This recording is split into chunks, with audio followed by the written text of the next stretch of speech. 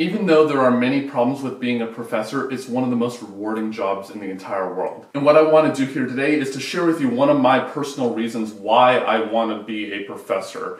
And I'm sure that this is a common reason among professors also. So nearly every professor in the entire world is going to do some amount of teaching and some amount of research. And one of the biggest reasons why I'm a professor has something to do with teaching. And it's not actually teaching specifically, although that is very rewarding in and of itself. No, my personal reason is actually what happens in office hours or sometimes after class. So if you're here on this channel because of the theory videos I put out, you know that I teach not necessarily easy classes. The classes that are very theoretical, very mathematical. And one of the reasons why I like being a professor is that there are some students who just can't understand the material and then eventually get it. And I want to give you some insight into how these kind of inspirational moments happen for me. So try to imagine being a professor and you're teaching these really hard subjects and you have this student who's having trouble with the material, who's coming to you and asking for help. And this usually happens after class or sometimes in office hours. And it's often the case that these students are not very happy because one, they're not understanding the material, and two, it usually is the case that in high school and maybe in earlier classes that they were just getting it 100%. Now they're finally in a class that's really challenging them more than they probably think they can handle.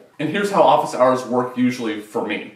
What I do is I try to ask probing questions and not actually giving away the answer. So then I ask, what if we did this? Or what do you know at this point? Instead of just saying, solve this problem for me, and then after that I'll assess how well you know the material, which is something that I don't really like doing. So there are usually some spots, some pain points that happen, especially in a theoretical context, that are kind of hard for nearly every student to get past, but for struggling students is an absolute pain to get past. And the way that that usually happens in my classes is with proofs. So they have to be able to present a valid proof of some really complicated statement, some very mathematical statement that is very logical. And that's maybe thinking in a way that they haven't ever done before, where you have to say, I'm going to be proving this statement, and then at this point I know that this is true, so therefore I'm going to assume that it's true, and then from that I can logically deduce these statements X, Y, and Z, and then so on and so forth.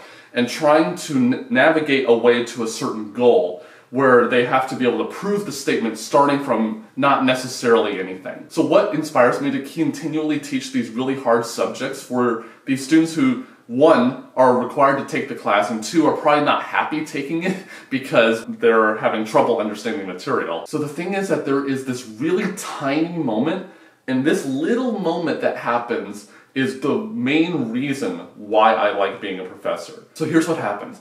I'm giving these probing questions to this student and trying to get them a little closer to explaining the proof, and they are right at one of these pain points. And there's a certain set of words, and it's different for every student, but there's a certain set of words that I say that makes them do this. Their mouth opens just a little bit, and then their eyes open very subtly like this. And that little movement right there of their mouth and their eyes signals to me that they actually fully understand, or at least somewhat understand, where I'm trying to go. And then now they are able to say, oh, now I have to think in this way.